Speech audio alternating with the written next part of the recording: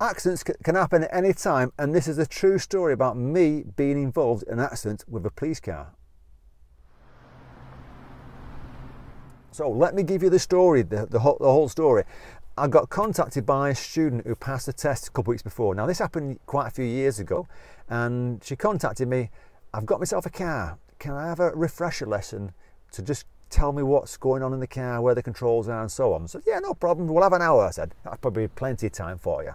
Because she was quite a decent driver in my car. So we met up, we went through a few controls, talked about the gears, and we'd done a bit of driving around the estates, and she was fine. Said, let's go on the main roads, and we're driving around there, everything's going fine. We come to a really busy roundabout where there's a queue of traffic.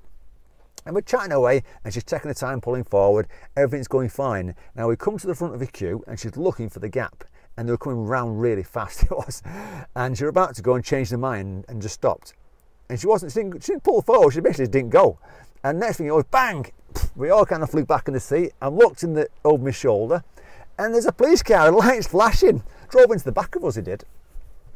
So I said to the girl, I said, you all right? She said, what have I done wrong? I said, nothing. I said, you didn't nothing wrong, you just didn't go. I said, you couldn't go, there wasn't much of a gap. I said, are you okay? Oh yeah, I'm fine. I was fine. So we wasn't actually going anywhere, and the car behind us, the copper who drove into us, I don't know how fast they were going at the time, but it couldn't have been fast because we were in the queue. So we got out of the car, I went to the back, and the copper got out and says, I'm sorry mate, I drove into the back here, I thought you'd gone. So I said, what happened then? He says, well, we're behind you and we're chatting away because I don't know how many coppers in the car, maybe 2 or 4 people in the car, full car of coppers at the time. And it says, I thought you'd gone, I looked for the gap and just drove forward, not looking at you, and went straight into the back of you. So I'm sorry. He said, and because we're police, I've got to get breathalyzed, he said. So I need to get breathalyzed. So his mate rang the coppers up. Next thing you know, 2 minutes later, the police turned up. So there's a couple of cop cars there now.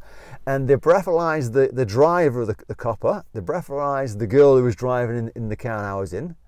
They obviously knew I was an instructor because I told them as an instructor, showed them my instructor badge. That's why if you go teaching someone, you take your badge with you, because it's the law.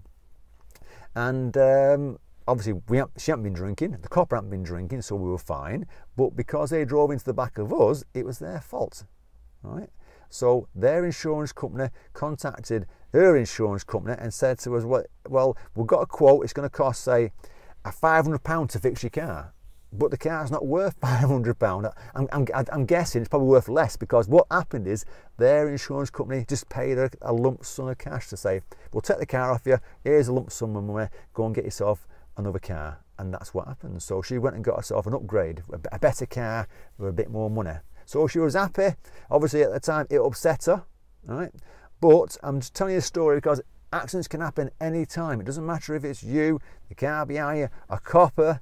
You know, if they go into the back of you, you know, they shouldn't be doing that, should they? They should be paying attention. So I suppose the best tip I can give to you here is that if you're behind cars and you're looking at the gaps, keep an eye on the car in front of you, because if they don't go and you drive into them, it's your fault.